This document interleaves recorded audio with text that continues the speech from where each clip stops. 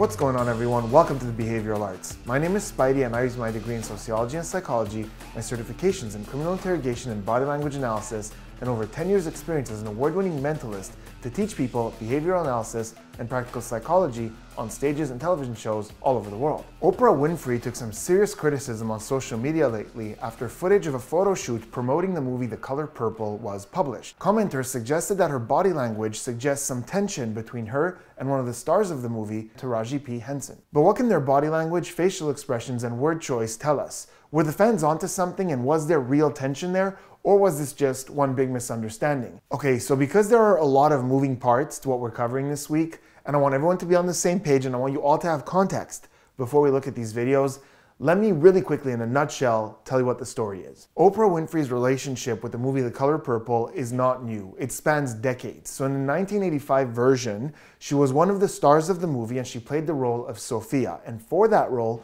she was nominated for an Academy Award. Now, 38 years later, she's one of the producers of the remake of the movie. In the new version of the movie, Oprah's iconic role of Sophia went to actress Danielle Brooks, and the movie has a lot more familiar faces, including Fantasia Barrino and Taraji P. Henson. Now, on a recent interview to promote the movie on SiriusXM, Gayle King interviewed the director, Blitz Bazawule, as well as Danielle Brooks and Taraji P. Henson. And during this interview, at some point, Gayle asked Taraji about a statement she had made where she had said she was thinking about quitting acting. What followed was a very emotional moment from Taraji where she opened up about the pay gap that Black actresses have to deal with and the hardships that come with it. Around the same time, there was footage that surfaced of a photo shoot at the Empire State Building of the actresses, the director, and Oprah Winfrey, who was one of the producers of the movie. And a lot of the viewers noticed that there was something going on with the body language between Taraji and Oprah. So at this point, a lot of people started connecting those two events, right? Because if Taraji was complaining about the pay, then it stands to reason that her frustrations were towards some of the producers. And therefore, maybe that can explain the tension. So shortly after, she went on social media herself. She posted a picture and a paragraph about how positive Oprah Winfrey has been and the beacon of light that she's been for the entire cast and crew. So in this video, we're gonna look at all of those things, and we're gonna see what the body language suggests. Let's start with the interview with Gayle King. So I'm gonna play the clip, take a look. Don't just focus on Taraji, a lot going on with her, but also look at Danielle sitting right next to her. There's some stuff going on there as well. Here it is, take a look. And I heard on the street, Taraji, you had the audacity to say you're thinking about stopping acting. We said, stop talking. Are you thinking about it? I'm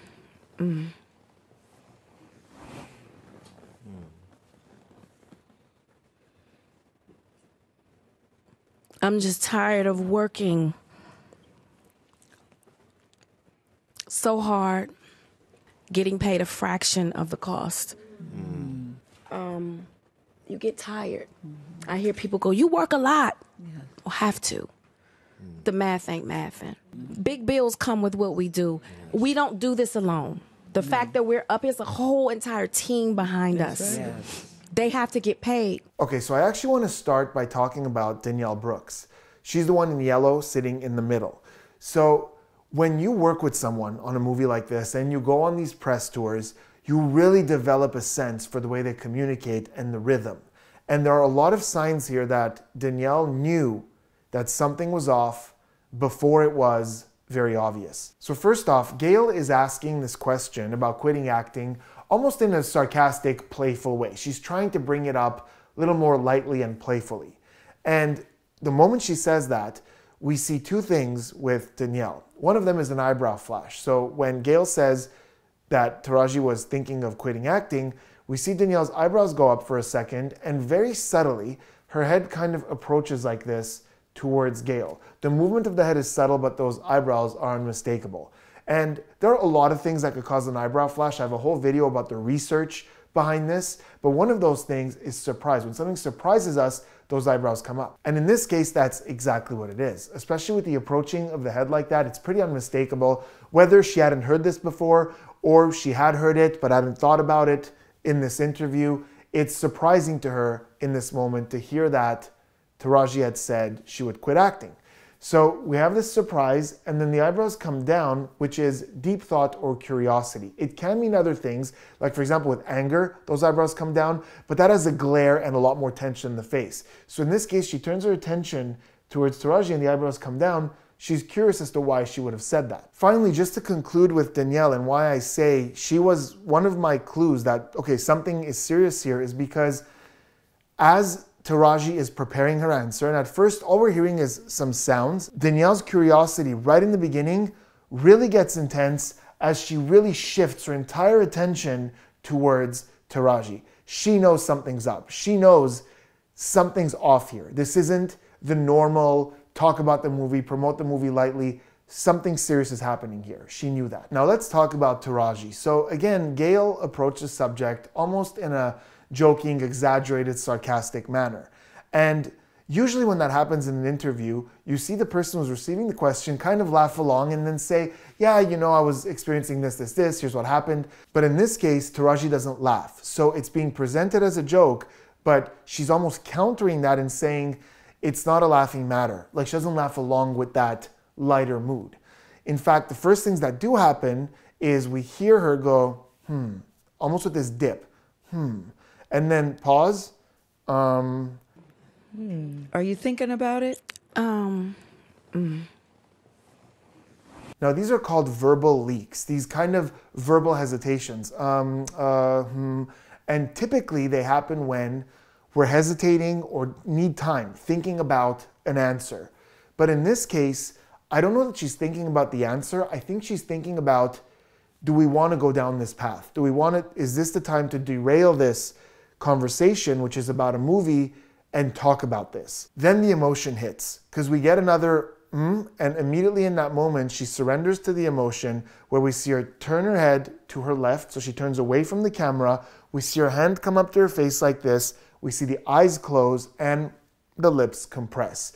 So very often we talk about on this channel about when sadness hits, what the normal response is. So in most cases when we're in public and we're overcome by sadness, we want to hide it. Because in the way that we evolved, it's not in our best interest to show weakness, and sadness is a weakness. So very often when somebody gets sad during a speech, you might see them look down, turn away, even say, excuse me, hands come up often. We just need a moment. On the other hand, we've often seen people on the channel who are faking sadness or trying to show that they're sad when they're not necessarily that sad, and they often make the mistake of displaying it, putting that sadness on display.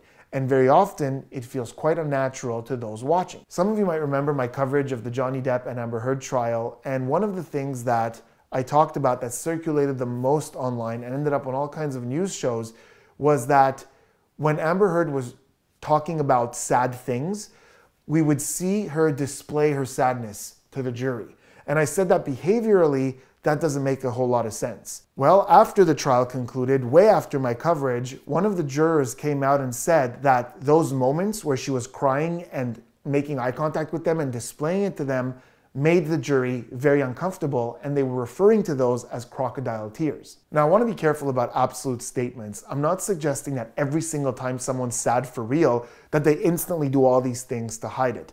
All I'm saying is that in that moment with Taraji, it certainly feels like a real moment of sadness is hitting her, because her reflex is to conceal it rather than to try to play it up to the cameras. And all these things we're seeing are consistent with that. Lip compression is often us holding something in. It could be an opinion, it could be emotion, but that's when we're trying to hold something in. Eye blocking or slow blinking is something we talk about a lot on the channel. This is where we close the eyes for an extended period of time mid-conversation, and the research shows that this is either to keep thoughts in or keep thoughts out. So whether you're trying to remember something or trying to hold on to a positive moment, or something negative is happening and you just want to keep it out. In this case, it's her trying to keep those emotions away. After she comes away from that emotional moment, we see a cluster of behaviors that are very, very common together in a moment like this. So we see her stare at Gayle. It's a very serious, pensive look. And then her eyes start to flutter. This is where the eyes start to blink really rapidly. And then she looks up and then back at Gayle. And this is where she starts to talk about the thing. This cluster is very common in people just before they spill the beans or open up a can of worms, just before a big confession. So I've looked at thousands of hours of criminal interrogations. I've conducted thousands of hours of one-on-one interviews. And just before a big reveal happens or a big confession, quite often we see that kind of very serious stare. And it's the person just gauging the interviewer. It's that moment of, okay, can I trust this person? Is this the time? Are they ready for this? So they're kind of looking at that. And then we see that flutter. Flutter is very consistent with processing. When we're processing information, those eyes start to blink really rapidly in succession. And then the eyes moving around, not necessarily up. For her, they go up, but you might see it with a downwards thing like this. It might go to the side. Doesn't really matter. We're almost retrieving that information, like we're ready to go. So it's almost like ready, set, go. And here we go. So very, very common with just before a confession. Okay, now we're gonna look at the rest of the interview. We're gonna look at the photo shoot from the Empire State Building, which has a lot of interesting body language. And we're gonna look at her social media post and talk about something that a lot of people seem to have missed. But before we do me a huge favor, hit that subscribe button, turn the notifications on for more behavioral analysis and practical psychology content. Every time I do something and I break another glass ceiling, when it's time to renegotiate, I'm at the bottom again like I never did what I just did, and I'm just tired. I'm tired. I'm tired. Because what does that mean? What is that telling me? What is it telling me? And what does it tell me? Yeah. You know? And if I can't fight for them coming up behind me, then what the am I doing? I'm sorry. Yeah. No, don't apologize. I think it's an important message for people to hear because we see the lights, camera, action. And then And they it's tell so me we glamorous, don't yes. translate overseas. Yeah. Okay, so we'll talk about the behaviors in just a sec, but I want to start by talking about the phenomenon she mentioned that a lot of people don't know about, but it's absolutely accurate. It's when she said, I'm tired of being told we don't translate overseas. So it's a little known fact that in 2018, China became the biggest box office in the world, meaning that there are more moviegoers since 2018 in China than any other region in the world. At the time, the research was already aware of the fact that in China, they favor movies with light-skinned actors in leading roles. So movies with light-skinned actors perform better in China. So a study around that time, actually a little bit before 2018, while that box office was growing to #1, a study showed that there was an increase in Hollywood productions with light-skinned actors in leading roles because they were keeping that market in mind. This phenomenon is referred to as colorism. Even within a race, the phenomena exists. So even within white actors, they favor light-skinned white actors than actors who are white but a little more tanned. Same across cultures. In fact, it even applies to fictional characters. They favor fictional characters that are lighter in color than darker.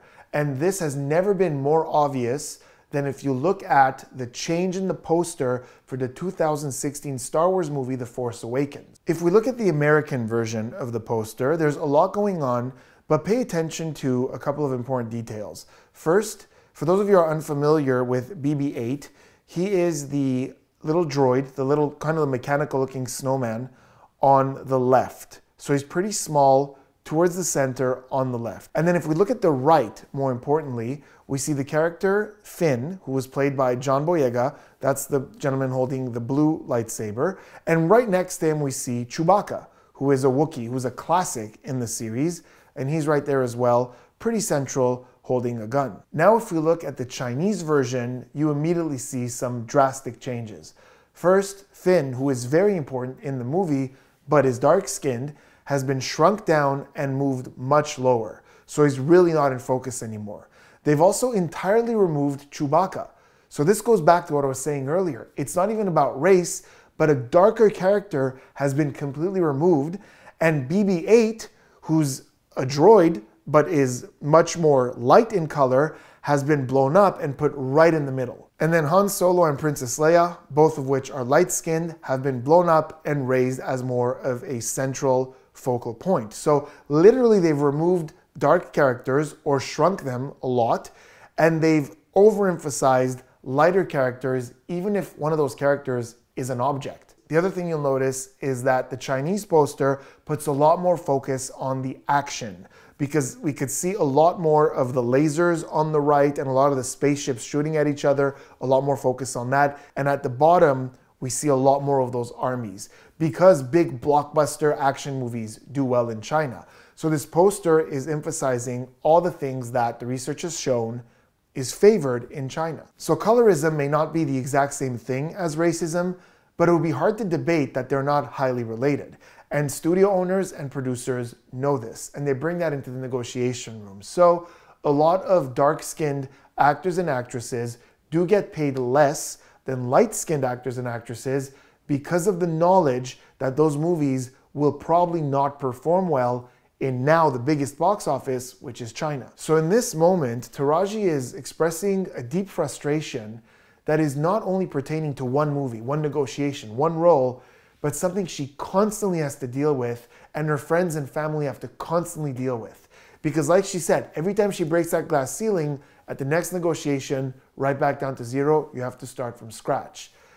But the floodgates really open, not when she's complaining about her own career, but it's when Danielle chimes in and says, and what is it telling me? And they both understand exactly what she means in that moment. What she means is Taraji has been nominated for a ton of awards. She's well established.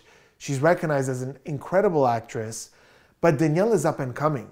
So if Taraji has to fight these fights now, what does it mean for the next generation that's up and coming? So it's when Danielle says that we see from Taraji a shrug. So her hands turn up like this and her head goes up like this with a tilt as she acknowledges what Danielle said.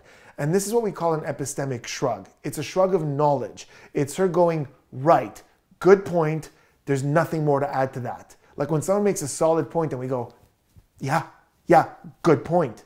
That's exactly what that is. And that's where Taraji gets really emotional because she says, if I can't fight for them coming up behind me, then what the F am I doing? And it's that's where she surrenders to the emotion, to the frustration, to the sadness. She breaks down, instantly says, I'm sorry. And the I'm sorry, it's hard to tell if it's for the swear word or for just instantly breaking down, but the hand comes up and does what we call a hand visor. So typically we come up like this when we block like this, but she's on an interview, she's got the makeup, she's aware of the fact that she looks a certain way for the cameras, so she's blocking like this rather than like this. And even you'll notice in the way that she's wiping her face with that tissue, it's never these big wipes where the makeup is. It's more like these little pats around where the makeup is. So that hand comes up and she just surrenders completely to this frustration. And now she's all emotion because as she's in that moment, Gayle tries to pick up the interview and talks about, you know, how important it is to acknowledge this. And she just completely cuts her off by saying, and I'm tired of being told that we don't translate overseas. She's in her head, she's in this moment of emotion.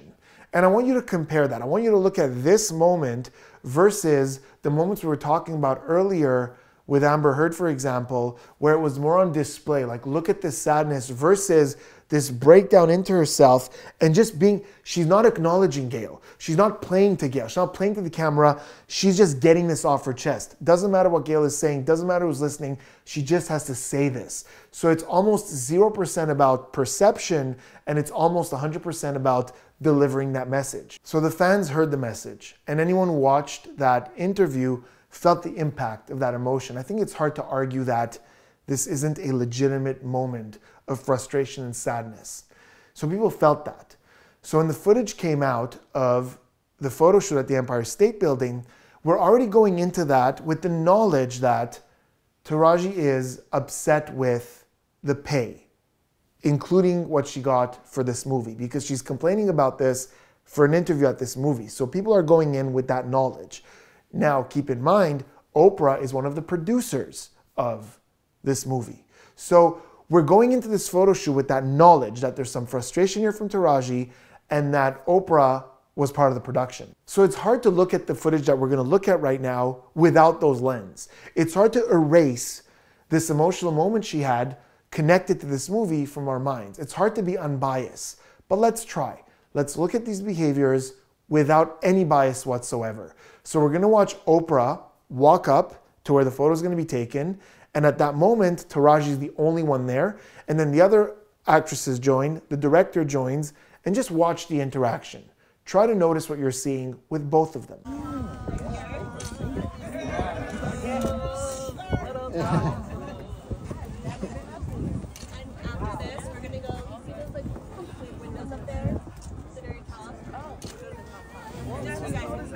Oh, hey, y'all are back.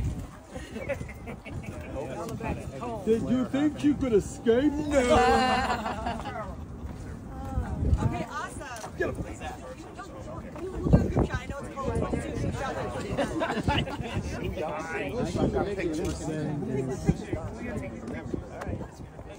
I can't see a thing. Can anybody see anything? There we go. Where are we looking? Right here. Oh, wait, we're starting right down here. Okay. Everybody right down here, and then we're going to go all the way around the ring. Come on, Fantasia.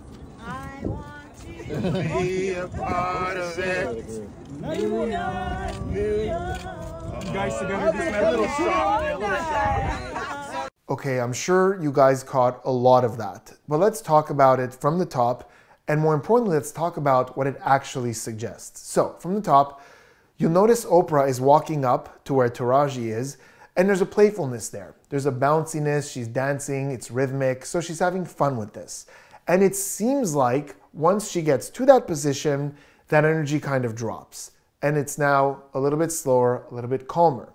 She walks up to Taraji, and it kind of seems like they're both kind of looking away from each other. There isn't a greeting, there isn't much, acknowledgement. Now, the theory might be that this isn't the first thing they're doing that day. So, they were here a little bit, they were there, so they already interacted, they already said their hellos, and now they're just moving here. So it doesn't merit another greeting, but there's also just not even so much as a smile or a comment or anything. There's no interaction there. And some commenters said that she turns her back to Taraji when she turns to face the camera. Now, although it's a good observation, you'll also notice that there's that woman with the glasses talking to her on the left. So to give her attention, the logical way to turn would have been that way. So yeah, if you're Taraji, from that standpoint, it kind of seems like she's completely turning her back to her, but also in that moment, she's interacting with the woman in the glasses. Now, the next part is something that I pay a lot of attention to, especially when it comes to games of deception. So I really like games of deception, things like Werewolf or Mafia or Among Us, any kinds of games where you're trying to conceal something from the other players. And as you can imagine, I'm a bit of a nightmare to play with. But one of the things that I pay attention to is how easily distracted somebody gets. So if I'm playing a game, I really want to get to the bottom of it. I want to solve it. I'm dead focused on this. I want to keep talking about this. I want to figure it out. But if I'm a little nervous, I'm a little stressed, when an outside thing comes in, an outside element, somebody makes a comment or something happens, my attention might easily go to that because I want to distract away from this tension here, from the fact that somebody might be on to me. So I welcome interruptions. This is something you can really look for, not just in games, but intense conversations where you're trying to solve something. Is the person contributing to solving this, or do outside distractions easily get their attention because they don't want the attention on this thing? So in this case, Oprah seems really interested in what this woman with the glasses is saying. Furthermore, as soon as Danielle comes in, there's a guy closer to the camera that's recording this who yells out something. He yells out, "Did you think you could escape?" or something like that. And Taraji takes enormous interest in that. And she kind of laughs at what the guy said, and it's one of those polite laughs. Look at how quickly it wipes away from her face, like a switch. So she's just kind of laughing at that out of like, ooh, something else is happening here. I'll give that my attention because it's a welcome distraction. Then we have the big move. So Oprah just leaves from standing next to Taraji and goes to the end and stands next to Danielle. And again, we see a shift in her mood. The same way her mood decreased in the beginning, now as she goes next to Danielle, we see her, liven up a little bit more, and she's leaning on Danielle. There's more physical proximity there. But look at Taraji. As Oprah's walking away, we see Taraji look at her, and then we see that flutter. The eyes start to flutter the same way that they were doing in that interview in moments of processing and even in moments of frustration. The other thing we notice as Oprah's walking away is that Taraji starts grooming her hair. It wasn't happening up until this moment, but we start to see it now. It starts now, and it happens a few more times where she's grooming her hair. And grooming is any kind of gesture we do to fix our appearance, and it usually indicates that our attention is focused inwards now. We're more self-aware, which is why a lot of analysts put grooming with self-soothing gestures. It soothes us to fix our appearance. And we start seeing it here quite a lot. Now again, I'm going to try to stay unbiased and play devil's advocate. When it comes to the eye flutter, during the interview, it wasn't constant. So in the moments that it happened, it shows us signs of potentially frustration or processing. But in this case, it is constant. They're pretty high up. It's probably cold. It's windy. We could hear it on the mic.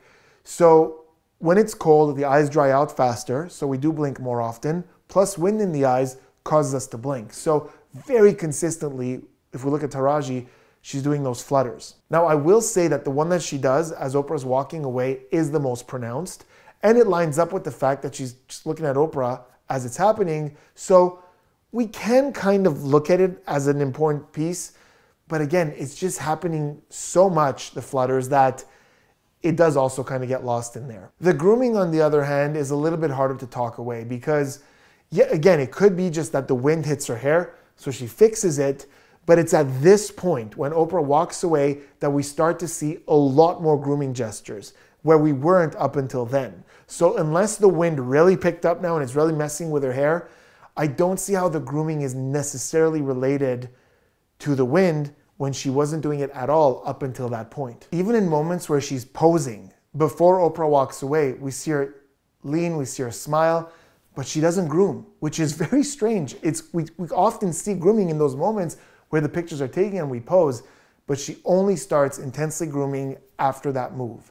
So yeah, there is a bit of a behavioral shift there. But here's the biggest thing that a lot of people missed and not a lot of people talked about. So body language isn't about static behaviors. It's about a shift in behavior. And although there's definitely a shift in the grooming, and you can argue that we're seeing some distancing, if we look at Taraji's interactions with any of the other three individuals who are there, it's not really much different. It's not like she's a certain way with Oprah, and then when Fantasia shows up, she's all smiles and hugs and positivity. She's pretty consistent with the way that she's acting. She's mostly to herself. She's posing for those cameras. We're not seeing big energy, big positivity. There's a point where she jumps into the song and kind of smiles as they're singing, but even in that moment, we're not seeing enormous positivity in her body language. So is the way she's behaving with Oprah a little cold, a little distant, a little evasive? Yes. But that's also pretty consistent with the way she's behaving overall. Now, Oprah, on the other hand, is a bit of a different story. We are seeing a shift with Oprah. So again, she comes in with this positivity, and it seems to kind of muffle when she's around Taraji. And then when the other stars come and she moves around behind Danielle, it seems to come back up. So it does seem that in the case of Oprah, the way she's behaving around Taraji is a little different from the way she's interacting with the other individuals. But again, I want to try to be as unbiased as possible and look at this from all possible angles. Let's also consider the possibility that Oprah is potentially the most famous interviewer who ever lived.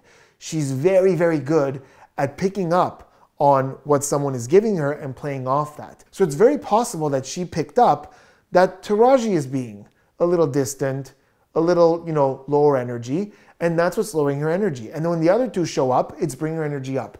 It's possible. We need to consider that. So overall, what do I think about this interaction at the Empire State Building? I think that people who are seeing tension there and saying, oh, there's something going on here, are very clever for doing so. They're picking up on things that I could definitely look at and say, yeah, there's some avoidance there. They're looking away. They're welcoming distractions. Oprah's energy is dipping and rising in relation to the distance between her and Taraji. We're seeing some coldness there. So I think all these things are valid observations. I just think we need to slow down before we jump to conclusions. And this is where a lot of people tend to fumble up. We make the observations and then we immediately jump to a conclusion that's more dramatic, more interesting. Whereas we could look at this and go, okay, it could simply be that Taraji is just being a little distant with everyone, and maybe Oprah's picking up on that. So yeah, I do think there's some tension going on. There's some dip in energy surrounding Taraji, but I don't think this is evidence that there's definitely this big fight going on between the two and that there's some kind of hidden hate between the two. I think there's a possibility of that. I don't think it's definitely that. And I also don't think that there's too many moments of positive interaction here, and that counts for something. So it's not this big warm positive thing. It's somewhere from neutral to not so positive in this moment. But the internet is what it is, and people started talking and speculating that there's some kind of tension between the two based on that evidence, which again, I don't think is unreasonable. I just think we need to consider other options. So Taraji made a post where she put a picture of her and Oprah, and under that, she wrote about how Oprah has been nothing less than a steady and solid beacon of light to all of the cast of The Color Purple. And she has provided encouragement, guidance, and unwavering support to us all, and she goes on and on in that direction. But let's take a quick look before we conclude at this post. So first of all, let's look at the picture. I would say it's a pleasant picture, but I'm not seeing a relationship of love and positivity and embrace here. You'll notice they're both blocking in front of them with their hands. So they're both in a closed in position, especially because it's not just the hands in front of them, it's also the arms are close in on both. Now again, it's cold up there. So that could simply be because it's cold up there, but important to note. Second, if you look at their midsection, there's distancing happening from both of them. So they're not close to each other with their bodies, they're not hugging, they're not embracing. There's some distance happening there. So is this the epitome of two people who are super positive and thankful and happy to be working together? It's not. I don't think it's the epitome of the other direction either. I don't think it's the worst thing in the world. But if anything, it does read as a little bit more distant than super loving and thankful. But let's take a second to read the actual post. So it's about how Oprah has been a beacon of light. And then she goes on to say, she told me personally to reach out to her for anything I needed, and I did. It took one call, one conversation, and one decision-making Black woman to make me feel heard. So I'm seeing a lot of positive words. I'm seeing a lot of Taraji saying she appreciates Oprah, and Oprah has done a lot of good for her and the cast. What I'm not seeing is a denial of any of the rumors that were flying around, right? Because let's be honest, this post is a direct response to the rumors. The rumors came out saying, oh, there was tension on the Empire State Building, and Taraji's going, no, here we are at the Empire State Building, just the two of us, and she writes a post about how encouraging Oprah has been. But nowhere in there is there a denial that there was any form of tension or something going on there. And most importantly, there isn't an actual resolve, right? She was complaining about the wages, the conditions, the future of the pay for the Black industry. But in this post, we're seeing that there was a call, there was one conversation, and one decision-making Black woman to make me feel heard. You weren't complaining about being heard. You were complaining about the unfair wages in the industry.